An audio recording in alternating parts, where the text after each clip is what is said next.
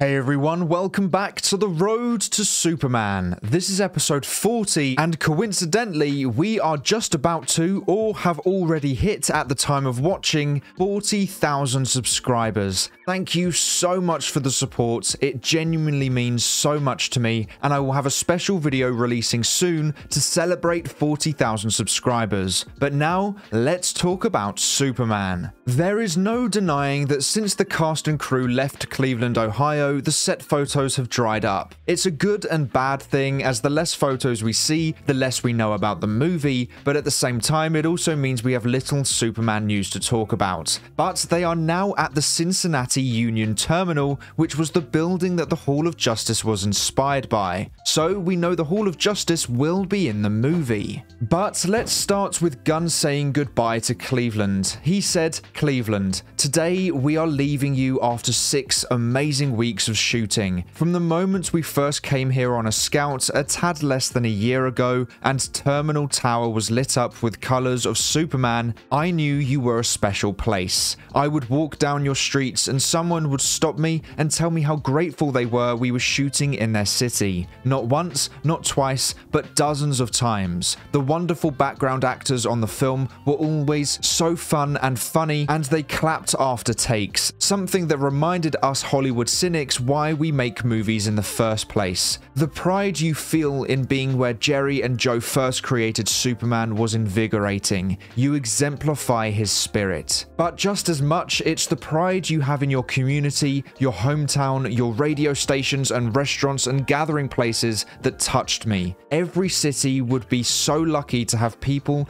that loved their city as much as you. You simply couldn't have been more wonderful, kind, or accommodating to me and our performers and crew. Thank you 1,000 times over for being our friends and partners on this film. Much love to you all." And that's a really lovely message from Gunn. He really does appreciate the love he and his cast and crew were getting from the people of Cleveland, and he also understands the importance of Cleveland to Superman. He was also answering questions on Instagram and Threads and said this about the city. "Cleveland was chosen for the wonderful architecture that worked well for Metropolis. That Superman was created there was gravy." And he's so right. The architecture in Cleveland is not only beautiful, but also ideal for Metropolis. You search up Metropolis on the internet, and these are the visuals you get. A stunning city filled with personality, and it really is supposed to stand out from other cities. And Cleveland does exactly that, so it works perfectly within the aesthetic James Gunn is going for. He also confirmed that Peacemaker follows the events from Superman, and I wonder if this has anything to do with Rick Flag Sr., as he will appear in Creature Commandos, Superman, and Peacemaker Season 2. So I assume the connection between Superman and Peacemaker is Rick Flag, and something happens in Superman that Peacemaker needs to deal with. And DC Film News asked Gunn, "How do you feel that Superman is almost done filming?" And Gunn responded with, "Fulfilled but tired." But filming isn't over yet, saying, "We are not done shooting. Still a couple of weeks left. Just done shooting in Cleveland, and yeah, it's a long shoot, but we're getting close." And unfortunately, we won't get a teaser at San Diego Comic-Con this year, as they still will be shooting, and I actually hope we don't see any teasers until Super Bowl in February next year. But now let's go on to the Hall of Justice. Mr. Terrific has been the only hero spotted on set, but that is most likely because it is so easy to miss them entering the building. Apparently, they are only filming within the building and in the tunnel periodically, and this is definitely for the Hall of Justice scenes. There is no way on earth they would include the building that the Hall of Justice was inspired by if it wasn't for the Hall of Justice. That would just be cruel. Now, I mentioned in the previous episode that I think the Hall of Justice will be there for the Justice League International, and Mr. Terrific being a part of these scenes only strengthens my theory on that. I believe they will be there trying to help defeat the Engineer and the Man in Black, who I think is Ultraman, or I think they are trying to recruit him for their group. Now, surprisingly, a new photo has been released from the Superman set in Norway. Remember that? Right at the beginning of March, they were filming scenes in Norway for the Fortress of Solitude, and it now has been confirmed that not only was Superman and the Engineer there, but also Eve Teschmacher, who is Lex Luthor's personal assistant. Now, we didn't know she was there too until now, and so my theory that Superman maybe takes the engineer to the fortress to help her is most likely wrong. Based on this new photo, I think the engineer and Eve somehow follow Superman to the fortress so that Lex Luthor knows where Superman is hanging his cape.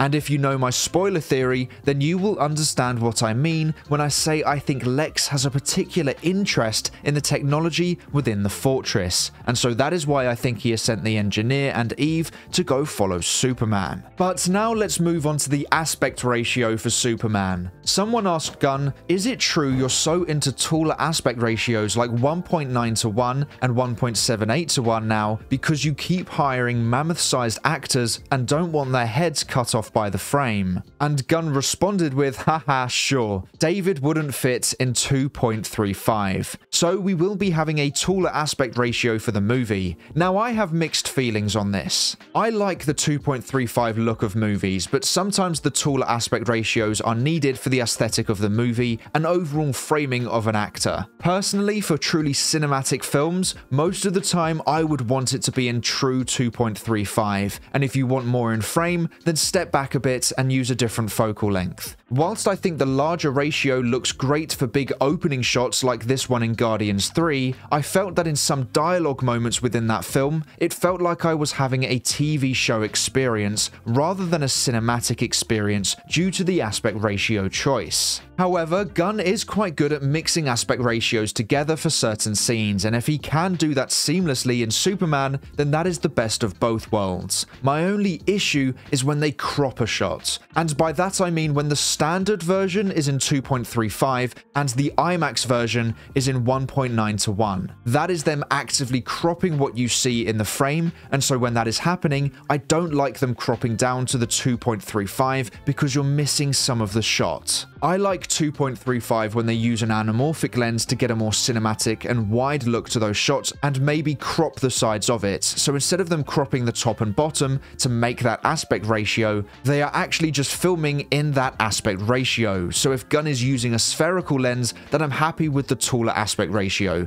as we are seeing everything in frame. But I do love a widescreen look that an anamorphic lens gets you. Anyway, too much about aspect ratios. Let's get back to Superman. An actor by the name of Fahim Fazli has talked about his role in the movie, saying, "Dear James Gunn, I just want to thank you from the bottom of my heart for giving me the opportunity to be the Jahanpurian villager leader. I was very impressed by your directing and your kindness, not only to me, but the whole cast and crew, including the almost 1,000 extras. When I saw your energy, I was very impressed, and I am very grateful to be part of your movie. Being the first Afghan-born American actor in Hollywood in a Superman film is a milestone that has never happened before. Thank you, you are the best director in Hollywood and a beautiful human being." So he is very grateful for being a part of the movie, and I searched up what does Jahanpurian mean, and it took me to a DC database that said Jahanpurians are a powerful extraterrestrial species originated from the destroyed planet Jahanpur. In the histories of both Earth-38 and Earth Prime, most of the Jahanpurians who survived Jahanpur's destruction decided to settle on Earth. Apologies if I have butchered that name. But so yet again, another piece of world building going on in Superman